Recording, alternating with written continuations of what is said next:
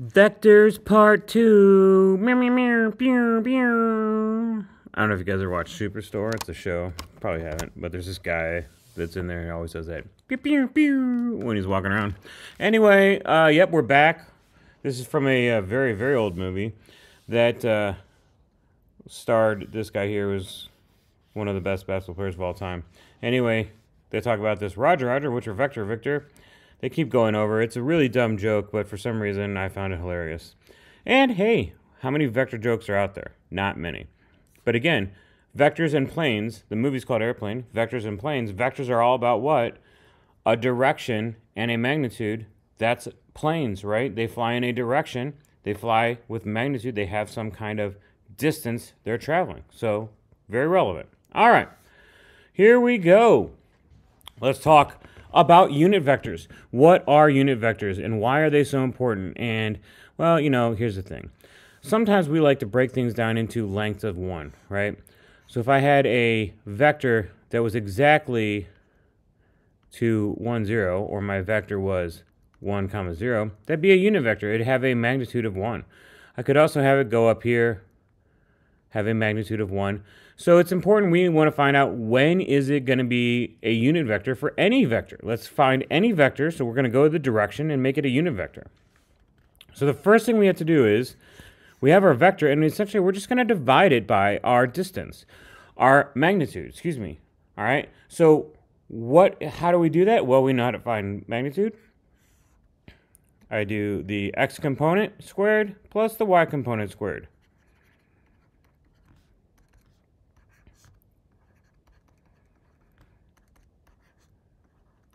So all this is saying is now that we take our vector and we're going to divide it by our magnitude. Division is the same thing as multiplying by 1 over radical 34, right? So I'm going to distribute it in here. 3 over radical 34 and 5 over radical 34. Now at some point in the distant past, you were told never, ever have a square root on the bottom of a fraction. Never want to have a radical. Well, that's simply because it was easier to divide. It's easier to divide numbers without radicals in the denominator, but I'll tell you what, it's not really that important right now in terms of finding these unit vectors, so we're going to leave these radicals in here. This is the one time I'm going to allow it. Now, if your teacher says, pish posh, that Mr. Sullivan from flipmouth.com doesn't know anything, and I want you to make sure you know how to radicalize these fractions and blah, blah, blah, then do it. Like, it's not that hard. You should know how to do this from Algebra 1 or Algebra 2 or Precalculus, right? We multiply by the radical. And if you can reduce, you reduce, but we can't. All it is this was easier to divide by hand. Now we have calculators that do it, so it's not that important, in my opinion. But again, your teacher knows best, so listen to them, okay? All right, the dot product for vectors. This is kind of like multiplying vectors, but not scalar multiplying. It's called the dot product. All right, a couple of ways we can do this. First of all, we are going to take the components, the x components, multiply them together. And then we're going to add the y components. So this is method 1, finding the dot product. That is super easy, okay? The other way we can do it is we can find the magnitude of the first vector, find the magnitude of the second vector, and multiply it by the angle between them. Now, sometimes you'll just have the magnitudes and the angle. Sometimes you'll have the vectors themselves. All right? The result of this is going to be a single number, and that number is just a scalar of the two vectors. It kind of combines them and points them in a direction that scales it. It just gives us a scalar number, no direction. All right? But really, why do we want to use this? Well, this actually helps us magnificently, I love that word, to find the angle between the two vectors. So let's take a look. So it says find the angle between the two vectors. So now I know a couple of things. I know one way to find it would be to do A1 times A2 plus B1 times B2. And I know that is the same as finding the, I'm going to call this U and this V. All right. The magnitude of U times the magnitude of V times cosine of the theta, the angle between them. All right, so let's see what I can do here. I have -3 times 2 plus 4 times 6. So this is -6 plus 24, which is 18. All right, great job. All right, over here on the side, let's find some magnitudes. So let's find the magnitude of U. The magnitude of U is -3 squared, 9, plus 4 squared, 16, right? And that gives us 9 plus 16, 25. Ooh, look at that. That's nice and neat. 5. Let's find the magnitude of V. The magnitude of V is 2 squared, 4, plus 6 squared, 36, which is 40. And I'm going to leave it as 40. I'm not going to simplify it or anything like that. I'm just going to put these in here. So 5 times square root of 40 times the cosine of theta. All right, so I'm going to bring this down now. I have 5 radical 40 times the cosine of theta. I'm going to divide both sides by 5 radical 40. At this point, this is calculator work. So I'm going to divide 18 divided by 5 radical 40. Make sure this whole thing is in the denominator. All right? So what I get there is 0.569. All right? Now, for those of you at home, this is definitely not all of what I'm doing, right? There's many, many more decimal places. So the next part of this, when I do this, I need you to understand, I'm not putting in 0.569. I'm putting in everything in my calculator. Everything in my calculator was 0.56920997888, and it goes forever. That's what I'm putting in. So if you put in just 0.569, you're going to round too soon. Don't round too soon. So I need to find the inverse of that, right? And that'll give me my angle. And when I did that, I found that my angle was 55.3 degrees. All right. So again, let's think about this. What does this represent? So -3, 1, 2, 3, up 4, 1, 2, 3, 4, like this vector. This is just an approximation. And this vector, 1, 2, and up 6. Again, I didn't draw it perfectly. They're saying the angle between them, right here, that equals 55.3 degrees. That's actually pretty close, doesn't it? All right. So you try this one. Maybe sketch it out at the end to see, or maybe sketch it out at the beginning to see what you think it might be. But you go ahead and try this one on your own. So over here, I found the magnitudes. I got the magnitude of A was radical 34, and the magnitude of B was radical 136. I plugged in my formulas on this. I noticed that on the left side, the easy side, I got 30 plus -30 or 0. Over here, when I multiplied my magnitudes together, remember when they're both under a square root, you can multiply them together. So I got 4,624, square root of that. Divide, I got 0 equals cosine of theta. Well, I know that when cosine is 0, that's a 90-degree angle. Now, if you didn't remember that, shame on you. But if you didn't remember that, you could have put that in your calculator and you would have found that it was 90 degrees. So let's, just do a quick check. See how close I can get here on my drawing. 5, -3, 1, 2, 3, 4, 5, 3. By the way, this is not going to be close at all because I already missed my dot. 6, that's 5, 6, and up 10. I don't know, somewhere here. Let's miss that dot on purpose, but that's about 90 degrees, all right?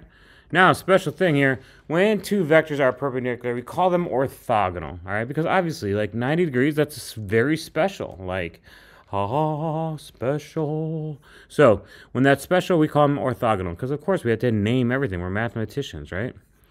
All righty. Now, the next thing I'm going to tell you is we're going to use these two laws. One is called the law of cosines, and one is called the law of sines. We're going to use these for real-world application questions. I know, you're really excited. Me too. All right, here we go. So the law of cosines, we're going to use it when we have two vectors and the angle between them, and we want to find the magnitude between them. All right? So for example, I have this angle here. I know this is angle C. I have this magnitude and this magnitude.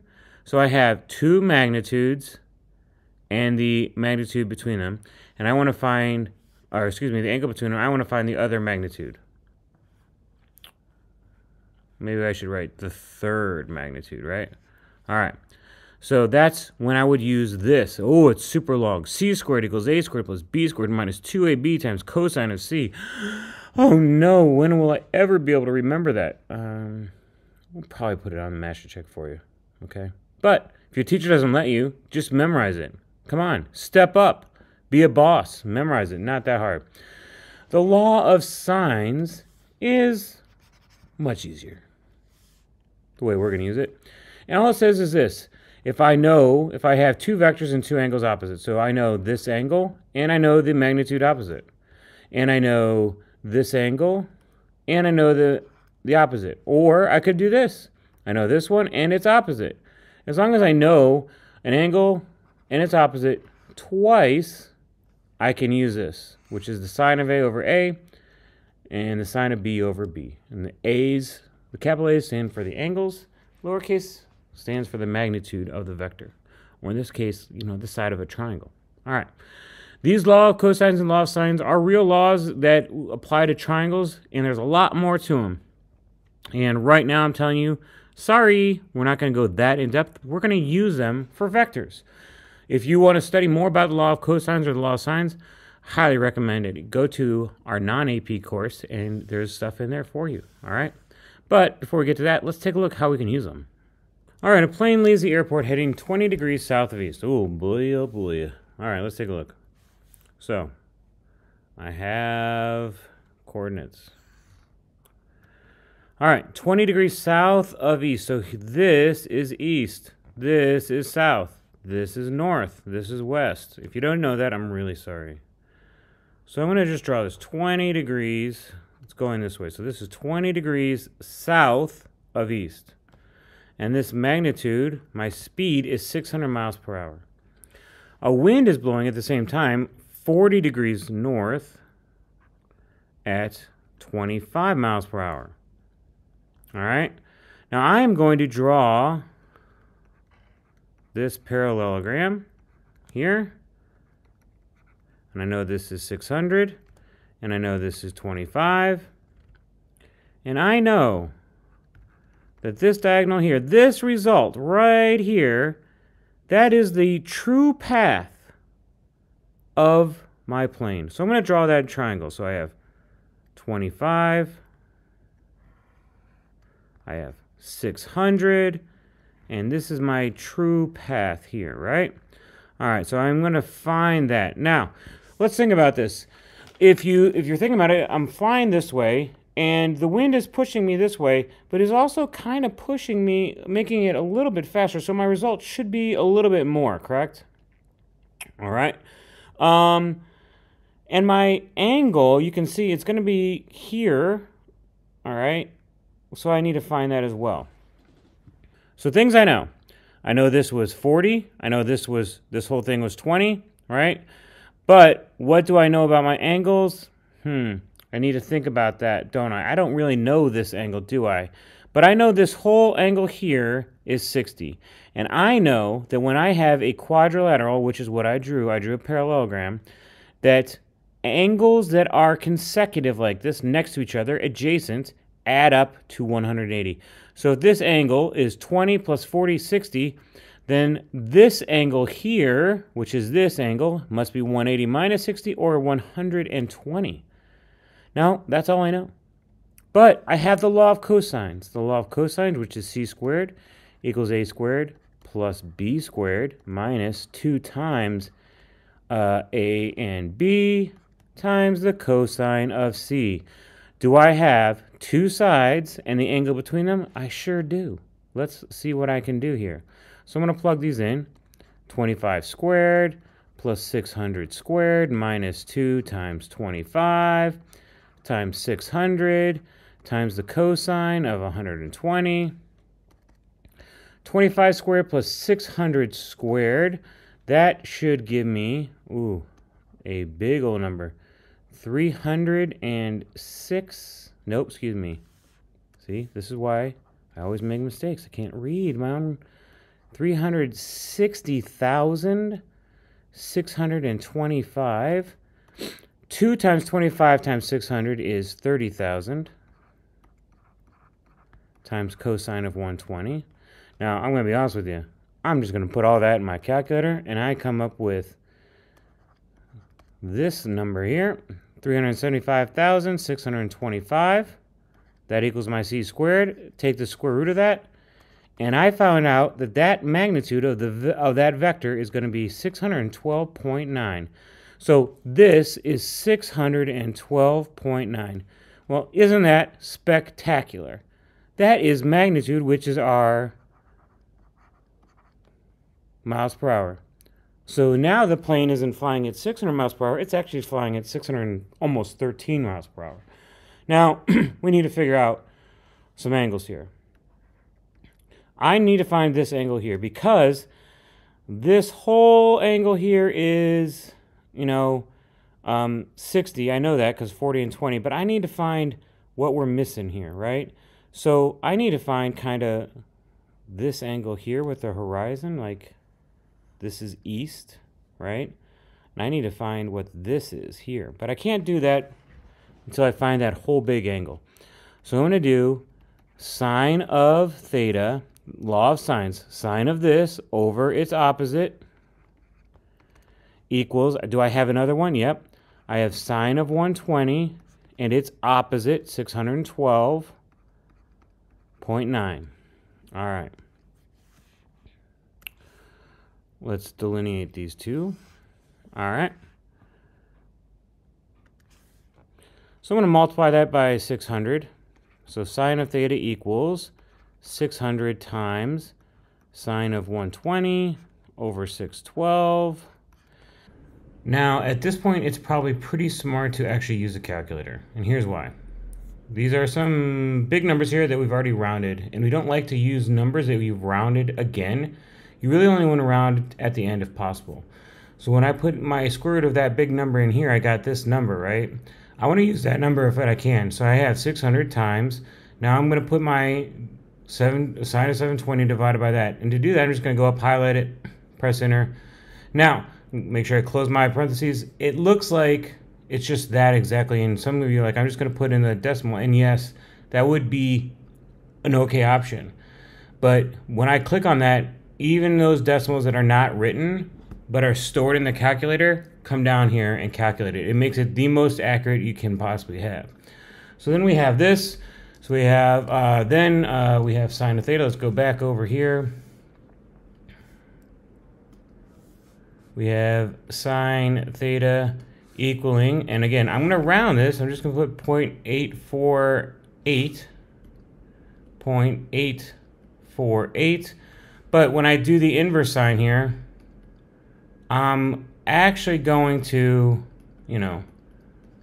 use the whole decimal again. Why? I want to be as precise as I can, right? So I'm going to do second sine, and I'm going to come up here, grab that decimal, press enter, and then we get 57.97. At this point, it's a good time to round, so I'm going to say it's 58 degrees. So our theta is 58 degrees. So what does this mean? All right, so if we go back to our diagram here, remember we knew this was 120, so we knew this whole angle here was 60. We knew that this part of that angle was 40 from the original. So we know this here has to be 20, but we want this angle right here, right? So this whole thing is what we just found. We just found this part of it. Not the whole 60, but this part of it, and that was 58 degrees. So 40 or 58, take away the 40 you already have, so our angle is going to be 18 degrees. So our answer is actually going to be 18 degrees, and then in the direction would be south of, and we're headed east, so south of east. And there you have it. All right, best of luck. Remember, ask lots of questions This is a great time for you to get better at that as you further your mathematical career. Dream big. See you next time.